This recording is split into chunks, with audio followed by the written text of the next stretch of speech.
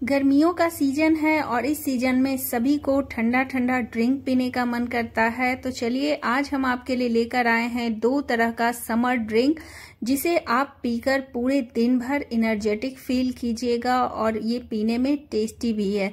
तो चलिए इसकी रेसिपी देख लेते हैं। उससे पहले यदि आप मेरे चैनल पर नए हैं तो प्लीज सब्सक्राइब कीजिए, लाइक कीजिए और ज्यादा से ज्यादा शेयर कीजिए और बेल आइकन को प्रेस करना ना भूलिए ताकि नए नए वीडियोस के नोटिफिकेशन आप तक पहुंचते रहे।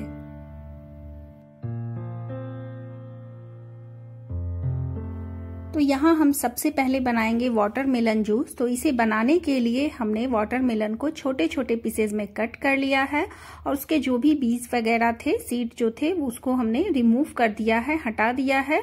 और इसके बाद हम इन सभी छोटे छोटे जो पीसेज हैं वाटरमेलन के, उसको हम ग्राइंडर जार में डालकर इसे पीस लेंगे। तो यहाँ मैं सभी वाटरमेलन को इसमें डाल देती हूँ। अभी हम इसमें ऐड कर देंगे चीनी। तो यहाँ मैं 3 बड़े चम्मच चीनी का यूज कर रही हूँ। आप अपने अकॉर्डिंग कम या ज्यादा मीठा रख सकते हैं। इसमें डाल देंगे नींबू का रस। तो यहाँ मैं 2 बड़े चम्मच नींबू का रस यूज कर रही हूँ, इससे खट्टा फ्लेवर आएगा।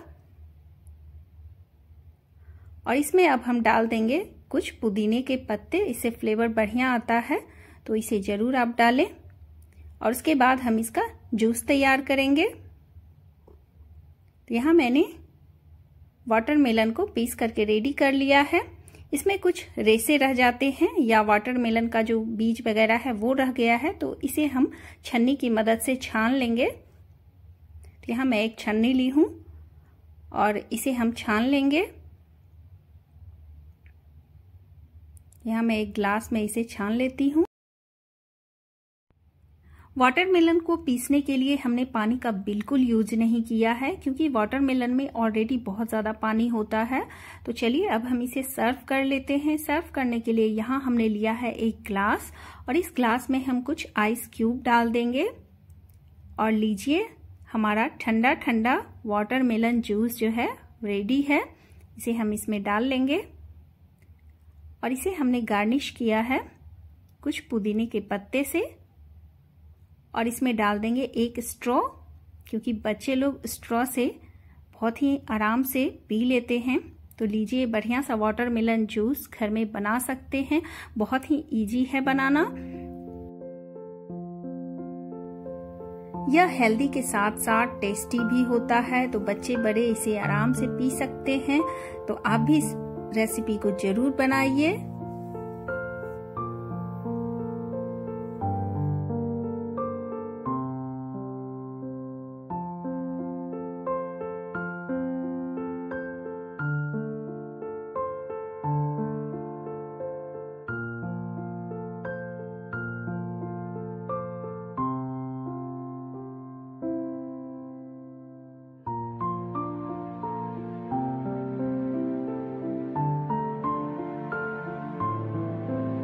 दूसरा जो हमारा समर ड्रिंक है वो है सत्तू का शरबत। तो यहाँ मैंने एक बोल में सत्तू लिया है। चना को रोस्ट करके उसे पाउडर के रूप में तैयार किया जाता है।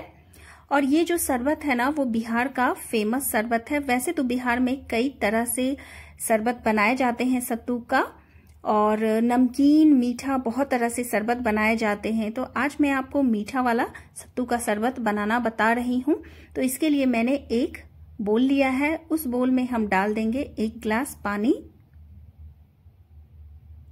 तो यहाँ मैं 1 गिलास पानी डाल देती हूँ इसमें। उसके बाद हम इसमें डाल देंगे 2 चम्मच सत्तू।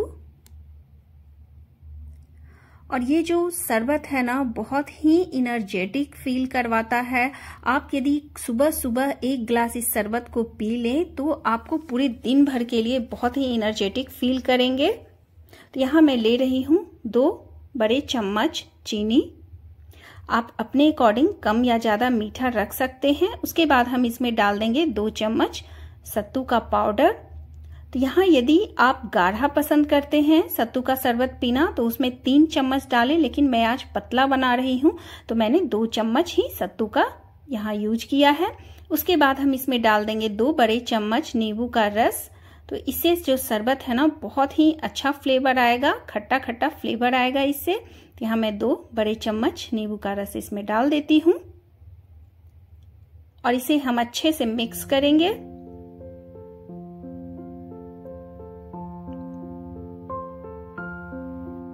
जब तक चीनी अच्छे से घुल ना जाए तब तक हम इसे मिक्स करेंगे। लीजिए, अभी ये अच्छे से मिक्स हो चुका है और चीनी भी घुल गया है। इसे हम सर्व करेंगे तो उसके लिए एक हम ग्लास लेंगे। तो देखिए अभी जो है हमारा शरबत बिल्कुल रेडी है। यहाँ मैंने एक ग्लास लिया है और इस ग्लास में हम डाल देंगे कुछ आइस क्यूब, क्योंकि बिना आइस क्यूब के तो शरबत का मजा ही नहीं आता है। तो हम इस आइस क्यूब को इस ग्लास के अंदर डाल देंगे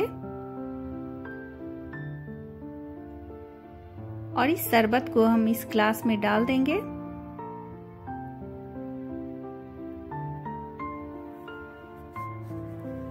और इसके ऊपर हम स्प्रिंकल करेंगे रोस्टेड जीरा पाउडर, इससे फ्लेवर बढ़िया आएगा। तो बस थोड़ा सा जीरा पाउडर स्प्रिंकल कर दीजिए और इसमें हम साइड में लगा देंगे एक लेमन स्लाइस, नींबू का स्लाइस और पुदीने के पत्ते से इसे हम गार्निश करेंगे। तो लीजिए, बढ़िया सा ठंडा ठंडा एनर्जेटिक सत्तू का शरबत रेडी है। गर्मियों की सीजन में सुबह सुबह आप 1 ग्लास पी लीजिए और पूरे दिन भर के लिए बहुत ही एनर्जेटिक फील कीजिएगा। तो मेरी रेसिपी आज की अच्छी लगी हो तो प्लीज लाइक कीजिए, सब्सक्राइब कीजिए और ज्यादा से ज्यादा फैमिली फ्रेंड को शेयर कीजिए। फिर मिलेंगे किसी और रेसिपी के साथ, तब तक के लिए टेक केयर, बाय बाय।